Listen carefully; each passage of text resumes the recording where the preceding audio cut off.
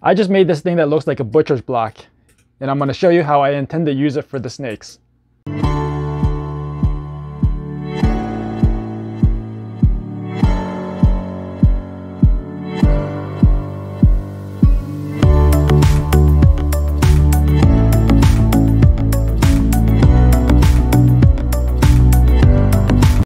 What's up, Royals? I'm Kai. Hope you're doing well, and I am building another rack.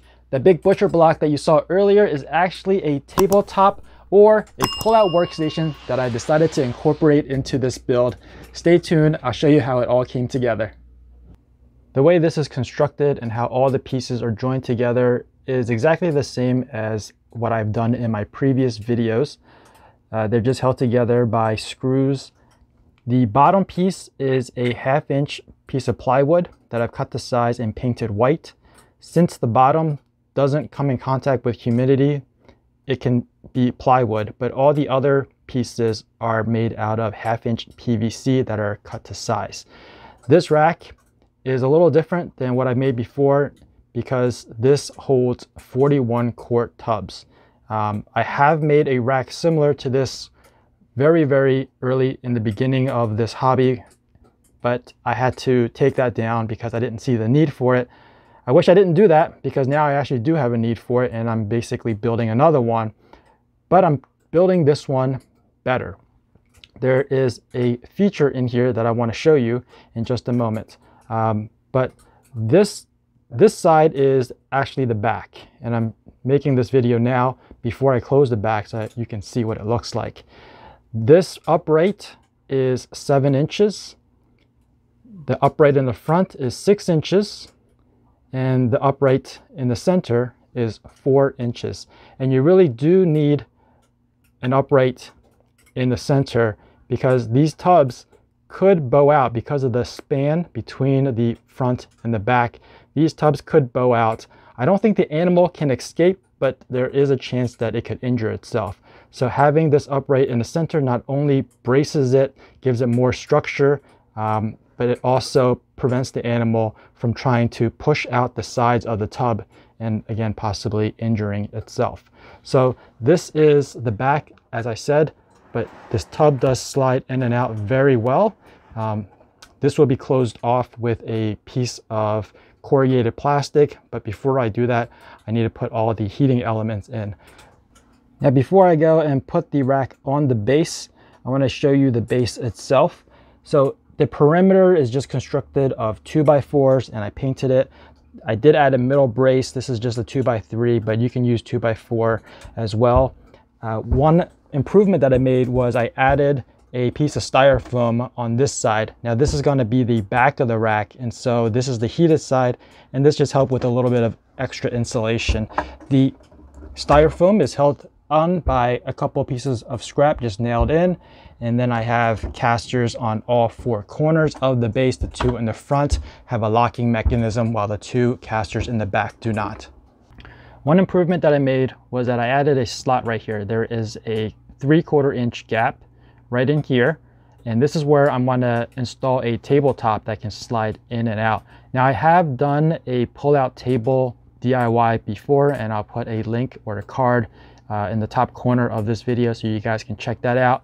This one is slightly different. It's going to be much easier because it's going to pull out this way as opposed to pulling out this way, which is what I did before. What I've done is, like I said, left a 3/4 inch gap. Actually, it's slightly taller than 3/4 inch, just to give myself some wiggle room. And what I intend on doing is taking a 3/4 inch piece of wood like this.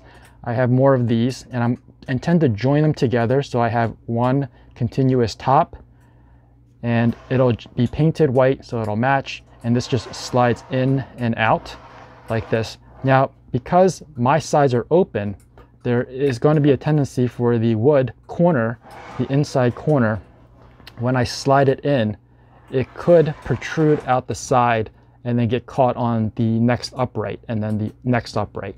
So I purchased these aluminum strips from Home Depot, and I just cut them to length, and I used double-sided tape to tape them to the side.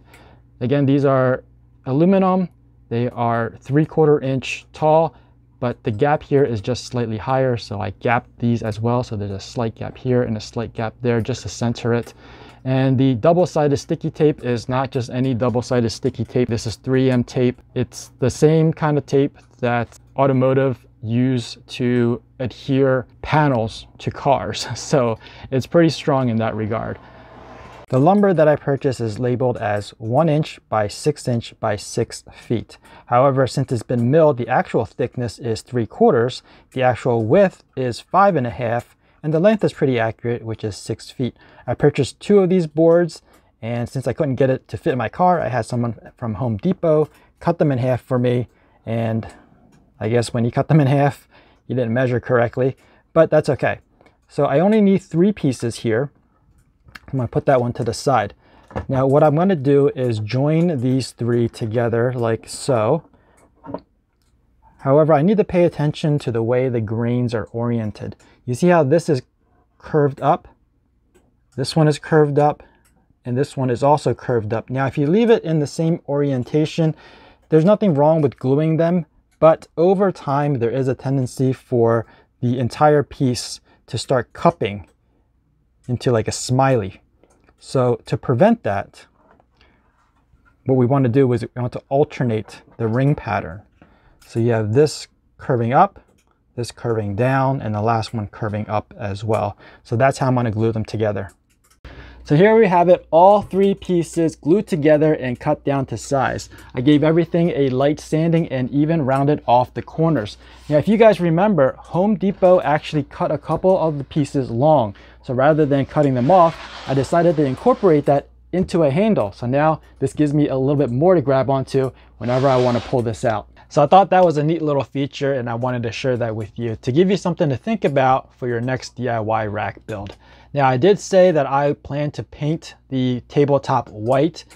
However, I want to maybe use this opportunity to think of something cool, a design or something to put on top of it rather than just plain white. I'm still toying with that idea, which is why I haven't painted it yet. But I do think it is important to paint it to give it at least some level of protection. So something like a gloss paint or a satin finish or a varnish, even just a coat of wax, something to help protect it, because if you think about it, there are water around in your snake room with all these tubs and snakes. So it is possible to spill or drop water on it and potentially damage the nice tabletop that you just spent so much time building. That about wraps it up for this video. I hope you guys enjoyed it. If you did, please give me a thumbs up. And if you're new to this channel and you want to be informed of future uploads, make sure you're subscribed and ring that notification bell. As always, thanks for watching. Please share, and remember, Royals for life. Peace out.